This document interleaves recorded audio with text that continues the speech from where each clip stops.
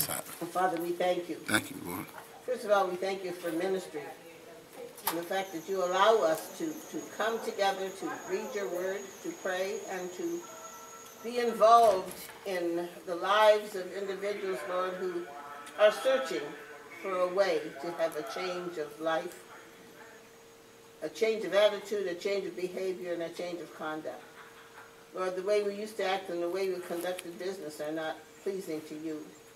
And so we ask that you help us to look into our steps and to realize that it's very important that we become more like you in word and in action.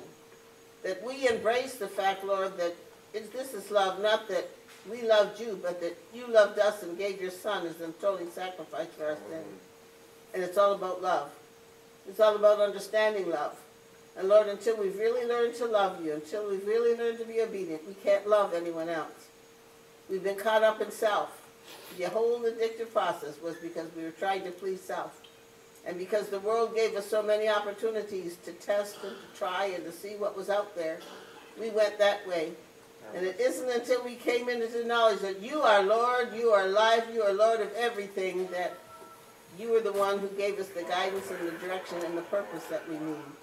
So today we pray that you would speak to us and then speak through us. Help the people that see us not see you, but you working in us. Help our mouths and our hearts and our actions be according to your will. In Jesus' name, amen. Amen. And behind that, we'll follow up with the serenity prayer. God, grant me the serenity to accept the things I cannot change, the courage to change the things I can, and the wisdom to know the difference. Amen. Just for the day. Okay, what I'd like to do is we're going to start in on step number 7.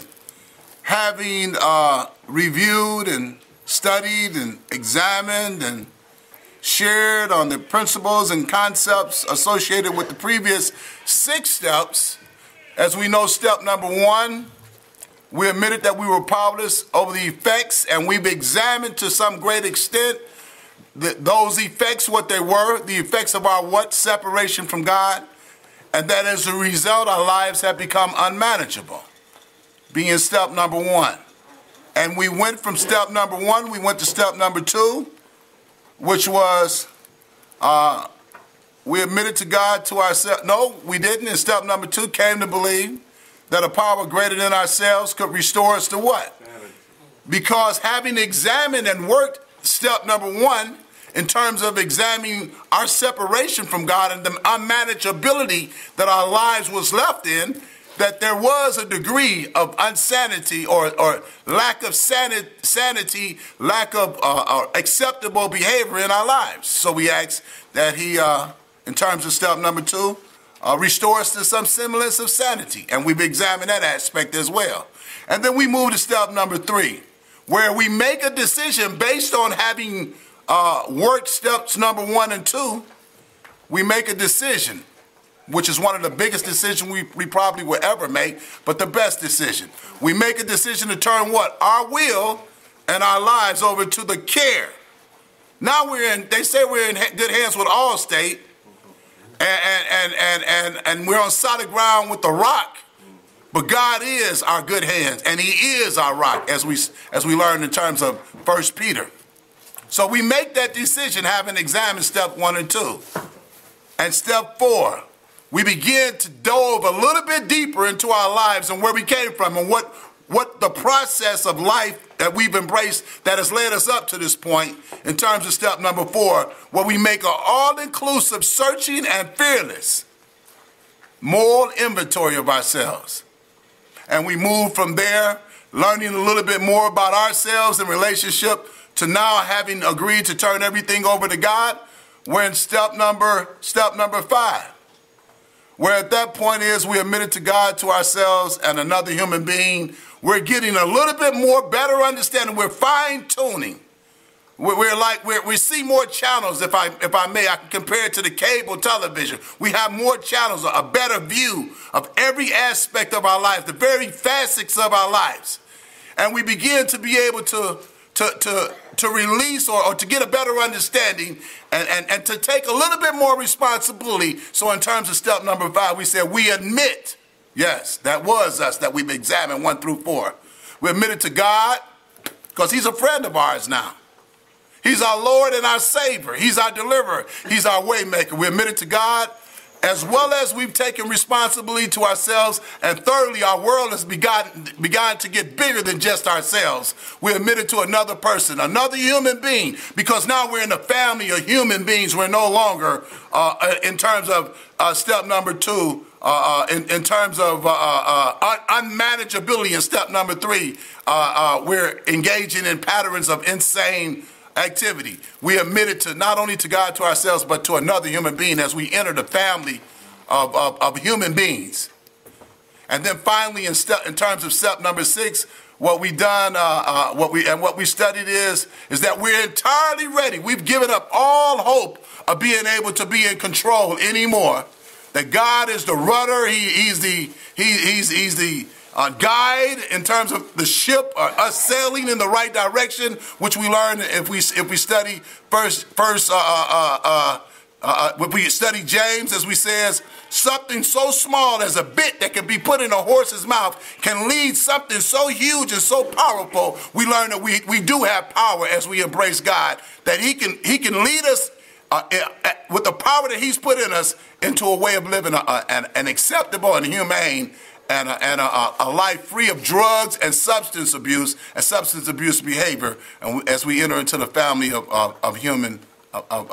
society. We're an asset to society, and we're no longer a liability to society. So as we said, we're entirely ready to have God remove all these defects of characters. And we're going to go a little bit deeper as we go into step number 7. But right now, we says we are entirely ready. We've thrown everything at the feet of God, at the foot of Christ, and we're trusting Christ to be our Lord and our Savior in everything that we've dealt with and everything that we've examined. In that, we don't want to forget that we want to give him honor, praise, and worship for doing for us what we could not do for ourselves. So as we do in terms of step number 6, we admitted that we were entirely ready to have God remove all these defects and characters. Now, as I told the first group this morning, here's where we at in terms of step number 7, and we'll get to that. We'll say that step. I like to liken it to, I compare it to this. How many people have heard this? If you take care of the dollars, the pennies will take care of themselves. Have anybody ever heard that before? So what we're saying is, if we're good stewards over the big stuff, the small stuff, the small things, did you get that, Bill? The small things God can take care of. As hard as we try to, and it's usually the small things that trip us up, not the big stuff. The small things cause us to relapse. The small things cause us to backslide. Oh, I'm only going to be in this environment for a little while. I'm not going to let it affect me, the small things. So here it is. Here's the comparison. Whether you're able to make it or not, let's look at step number 7. And I'll be a little bit more, I think I can explain a little bit better once we look at the step itself. It's on page 115. 115. Here's the step itself. Here's the principal aspect of the step in its entirety. Humbly ask God to remove our what? Shortcomings. Which means that the big things that we did in terms of step number 6, we're entirely ready to have God remove. We're entirely ready to have God remove our defects of characters. Those were the big things that we've examined. Are you following what I'm saying? Everything from step number 1 through 6 or through 5. We've thrown our hands up and we realize that God has control. We're giving him control over everything. Are you following what I'm saying? And the comparison I made in terms of the book of James, he talks about something so small as a rudder on a ship can move a huge ship with a small piece. Are you following what I'm saying? As a matter of fact, I could go into 1 Corinthians and maybe 2 Corinthians, and I think God says that he gives more grace and more mercy to the less comelier things or the other things in life that you don't, the parts of our body that we don't give much credit to. He gives more glory to those parts of the life. Are you following what I'm saying, Major? I can't think of which. Brother Bill, can you help me out with that aspect? He gives more grace or more beauty to the smaller things or the less identified parts of our body. But here's the point, what I want to say. Small things do count. And so in terms of step number 7, where it says, we humbly ask him to remove our shortcomings. When I say that we take care of the big stuff, or we take care of the dollars, the pennies will take care of themselves. If we do the work that God has assigned for us to do in terms of developing a relationship with him, what he'll do is he'll take care of the small things. Paul says it best. Paul says this: there was a thorn that was put in my side that I wanted to get out. And God said, I'm going to leave that thorn in your side so you can remember that you need me. Are you following what I'm saying? To that, somewhere in that manner of speaking. So there's a thorn in every last one of our sides, or there's something that's nagging us that we want to get it out, but we can't get that last little thing out. Also, in terms, if you want to look at that like that, we can remember, men, we can turn to Romans, I think it's chapter 7. And chapter 7 says, when I want to do right, I can't do it. I want to do it. I have it in my desire to do that. Bill, if you will, let's look at that in terms. I want you to give me some clarification on that, if you would, Bill, in terms of the shortcoming aspect. So if you would, let's open up our Bibles to Romans chapter 7. Bill, I'd like for you to give me some clarification when we read that. In respect to the shortcomings that we all have. Major, I think you were looking at that thorn in our side, and I think we may examine that. I was looking at Romans 3:23. 3:23? The one that reminds us, for all have sinned. Sure. Amen. And fallen shortcoming. Come on, Major. We might as well take a look at that. Glory of God. That's Romans Amen. 3:23. For all of us are sinned. All of us have sinned. Romans 3 and 23. Come up short, Major. The first chapter, the 23rd verse. We've all fallen short. All of us, Major. Amen. All of us fall short. And we're falling short of God's glory. That's what we're supposed to be like. So that's what I was. When you talk about shortcomings, I think of that as our shortcoming. That is so true, Major, and it's right on time. So, someone tell us what page is on. I have my own Bible. 1102. 1102, Brother Jerry. The red book. You got the red book. Good, man. The maroon and the brown one's the same. So we're going to start at, what I like to do is, I like to start at verse 21, and we'll cover that in view of the shortcomings. Humbly ask him to remove our shortcomings, the small areas in our lives, the imperfection. Let's look at verse 21 on Romans chapter 3, and we'll conclude with verse 25. Are we there, man? Okay, here we are. But now the righteousness of God without the what? Law. Without the law is manifested, being witnessed by the law and the prophets. And we go to verse 22. Even the righteousness of God, which is by what? By faith of Jesus Christ. Unto all and upon all them that what? Believe. For there is no difference in terms of this saving faith, this justification by faith. There is no difference. We go to verse 23. Why? And he tells us why there is no difference in this justification by faith, this saving faith, in terms of allowing us to have a recovery program of the highest degree in terms of being really beneficiaries of the recovery program. He says, why? Because all have sinned, as Major said, and come short of the glory of God. And here's the good news. What it says is, irregardless of your heritage, irregardless of your race, irregardless of your sin, of the nature or the extent of your sin, God says there's justification available through Jesus Christ, a saving grace through Jesus Christ by faith. Now, if you didn't get that, I'd like to add this to it. And Bill, would you give us some clarification on this? He says we're saved by grace through faith. Now, here's what I want to say. All of our lives have been tattered or torn, or our lives have been wrecked. Now, if you can look at that as a cloth, anybody can you picture a needle and some cloth? Are you following what I'm saying? You're trying to mend your life back together, or you're trying to mend a ripped piece of cloth together? Get this vision. It's impossible to mend that cloth together if you don't put the thread through the needle. Are you following what I'm saying? And so we're saved by grace through faith. Are you following what I'm saying? So as you put that thread through that needle, you can begin to mend. Are you following what I'm saying? That torn piece of cloth. Grace allows us through faith, just as you can picture that needle through that thread, to begin to God to mend our lives back together into some semblance of a whole. Are you following what I'm saying, folks? The only way that you're going to be able to mend your life back together, justified through faith. Are you following what I'm saying? Saved by grace. The only way that you're going to be able to do that with this saving grace is that you go to take that needle through faith, through that needle. Are you following? Picture that. And there's nothing that you can't mend back together in terms of you being justified through that saving grace. But you're not going to be able to do it unless you do it through faith, by grace. Bill, give us some clarification on that, if you would. Well, what the faith they're talking about is the faith in the person of Jesus Christ. Amen. And believing in who he is and what he did for us. That he is God, that he physically rose again, that he ascended into heaven. And we receive the grace by believing in him. And the grace is a free gift. Actually, faith is a free gift. And that's what it's all talking about. Jesus did it all. Like on the cross when he was hanging there before he died, he said, "It is finished."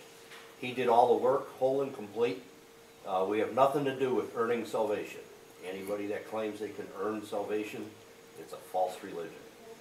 He did it all. So it's faith in Jesus Christ and who he is and what he did for us. He's God in the flesh. He died on the cross. He physically rose again. He's God the Son of God, the Son of Man. And that's the faith, the focus of faith that they're talking about. Well, let's move a little bit further in terms of right on what you're saying, Bill, in agreement with what you're saying. Let's look at verse 24. Being justified, how did you say that, Bill? Freely, there you go. By his grace. Amen. And that's grace. Let's look at that for a minute. That's undeserved, unearned, unmerited favor. Nothing that we did. He's given it to us. Are you following what I'm saying? Let's go a little bit further. And he says, by his grace, through the redemption. In other words, we're given value in terms of where we were at enmity with God, where we were separated from God, where we were enemies with God. Now we have value. We're in right relationship with God again. So what he says is, through redemption that is in Christ Jesus. Going to verse 25. And that speaks to salvation. Whom God has set forth to be a propitiation through faith. There's that needle going through that thread again. Through mending our lives. Through faith in his blood.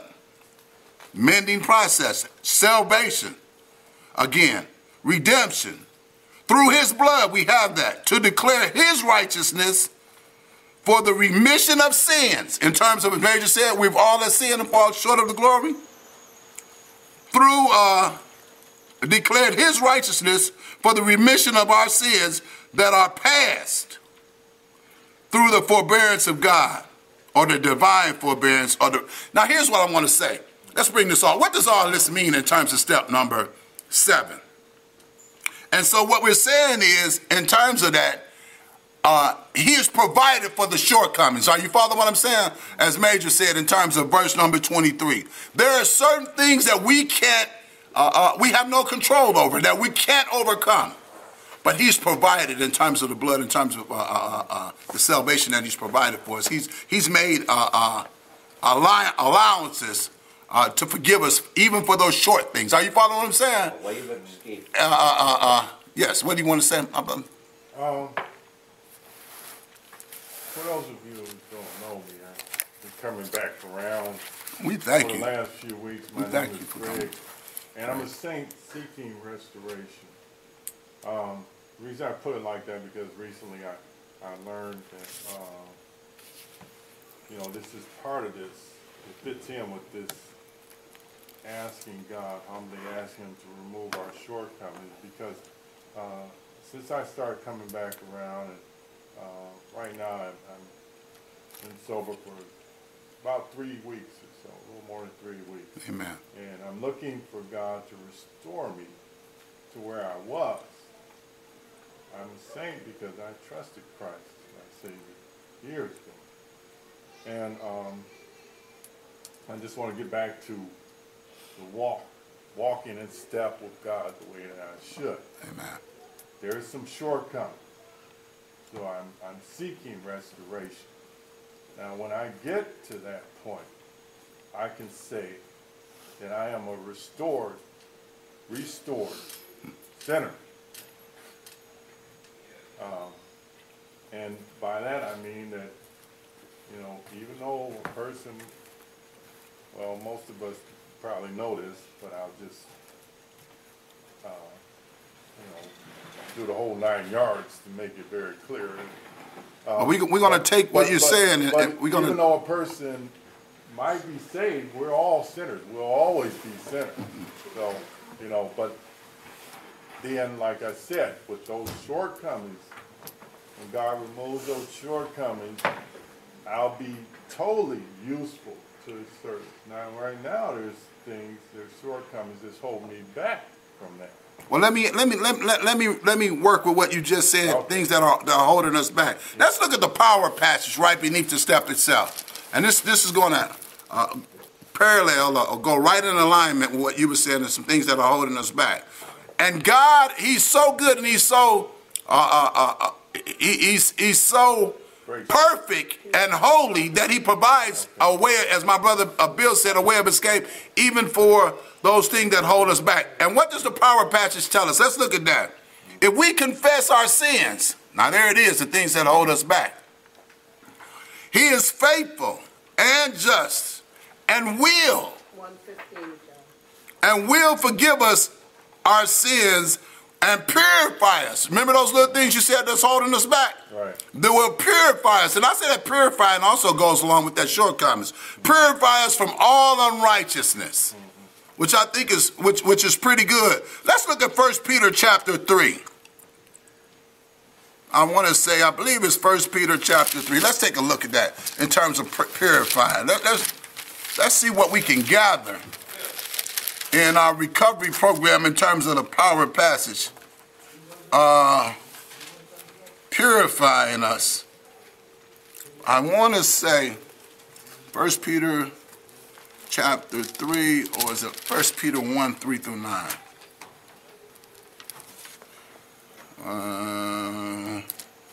Purified us. Is that? Okay. I want to say 1 Peter, Lord, not that. 1 Peter chapter 3, verse 3 to 9. Okay, 3 to 9. I'm going to read that. Here we go. 1 Peter chapter 3. And I'll read it. Verse 3 through 9. Blessed be the God and Father of our Lord Jesus Christ, which according to His abundant mercy hath begotten us again unto a lively hope by the resurrecting of Jesus Christ from the dead. Verse 4. To an inheritance uncorruptible and undefiled, and that fadeth not away, reserved in heaven for you, who are kept by the power of God through faith and salvation, ready to be revealed in the last time. Verse 6, wherein ye greatly rejoice, though now for a season indeed ye are in heaviness through manifold temptations, that the trial of your faith be much more precious than the gold that perishes, though it be tried with fire, might be found to the praise and honor and glory of the appearing of Jesus Christ, whom not having seen, loved, in whom though now ye see him not, yet believing, rejoice in unspeakable and full of glory. Joy unspeakable, full of, and here it is, verse 9, receiving in the end of your faith the salvation of your souls. Now, in terms of verse, and we'll go from there to verse 22 through 25. And I believe this is where it is. Let's read it. It says 22. And see it, here it is right here. What I've just read is the believer's hope in terms of the trials and the joy in the midst of those trials. And so what we learn in terms of having done steps 1 through 6 is that we're going to go through some things, and we learned that we're going through some things, but now we're identifying in terms of entirely humbly ask him to remove our shortcomings. How do we deal with those shortcomings, having understood that we were redeemed by the precious blood of Jesus Christ, and we have gone through some things? Here it is in verse 22, the power and the permanence of God's word. Verse 22, seeing ye have purified your souls in obeying the what? Truth, through the Spirit unto unfeigned love of the brethren, see that ye love one another with what? A pure heart fervently. So now we get into heartfelt issues in terms of how do we deal with those issues, those shortcomings, and we deal with them through love. We deal through them through the new heart that God gives us, having been purified from that old life and that old behavior. In terms of those sins that we've dealt with, we've been cleansed by in terms of, we talked about justification, and we talked about God cleansing us from unrighteousness earlier in terms of Romans chapter 3. Let's go to verse 23. Being born again, not of corruptible seed, but of incorruptible. We're into a new life. By what? The word, which is what we're studying now, which liveth and abideth forever. So no matter what it is in terms of our shortcoming, that word lives and abides and works in us forever. Let's move a little bit further in terms of verse 24. For all flesh, if we try and do it on our own, this is why it's by grace and not by works and by faith. For all flesh is as grass, and all glory of man as the flower of grass. And grass withereth, and the flower thereof fadeth away. Our works just won't get it. Here it is in verse 25. But the word of the Lord endureth again for how long? Forever. And this is the word which by the gospel is preached unto you. Are you following what I'm saying? So in terms of the word, what I want to say is in terms of the word, in terms of the work that Christ done on the cross, in terms of him providing us with a renewed life and salvation and a way of escape and being our deliverer. Whatever it is that you're dealing with in terms of shortcomings, God has made a provision. He's forgiven us of that. Bill, you want to? I wanted to read verse. You started in 22, which was great, but 21 is like a key verse. Let's have it, Bill. It says, who through him believe in God, who raised him from the dead and gave him glory, so that your faith and hope are in God. Mm-hmm. So it's talking about the resurrection of Christ and the belief in him. Now I want to move right on while we're there. Let's move into the understanding of step number 7. As we're talking about everything is in Christ. What we want to do, what we understand in terms of step number 7 is anyone who has been seriously ill, okay, or injured knows what it's like to need others, and we need Christ in terms of this shortcoming aspect. You know, when we say we're sick and tired of being sick and tired, and what we find out is that we need Christ to deliver us from those situations and circumstances. Let's move a little bit further. It is indeed humbling when we are in that sick bed and unable to move or care for ourselves. That finished work of Christ. Even the simplest of needs must be met by another. By the time we come to the step 7, we realize that we're on our sick bed in terms of that shortcoming. And the only one who can meet our needs is God, again, in terms of that shortcoming. Every step up until now has reinforced the same thing. We're unable, but God is able. So now as we lie helpless in terms of that thorn in our side and humbled on our sick bed of our disease, that small thing, we pray, remove our shortcomings. And so now we enter into a serious area of prayer. Let's move down to working step number 7. Step 7 requires prayer. We work this step on our knees. Our condition, our honesty, and our pain have humbled us, so now we must open our mouths and what? Pray. The temptation here is to pray general prayer. We are tempted to ask God to remove everything as if it were a package deal, but that's not how the program works. If we were thorough in terms of step number 4, and we know step number 4 consists of made a searching and all-inclusive, searching and fearless more inventory. If we were thorough in terms of that step, 4 inventory list, step 4 inventory listed each character defect separately. Our confession in step 5 was also done. We admitted to God, to ourselves, and another human being, having examined that step number 4 in every area. Step 5, it says step 5 was also done item by item. And later our amends will be made individually. So now our step 7 work is humble prayer for removal of our shortcomings, one defect at a time. Are you following what I'm saying? Okay. Go ahead, brother. I have several questions. We don't have time for them all because we only got a few minutes, but you can give They're a short comment. related. Okay. Number 1, are we always aware of what our shortcomings are? Secondly, how do we find out?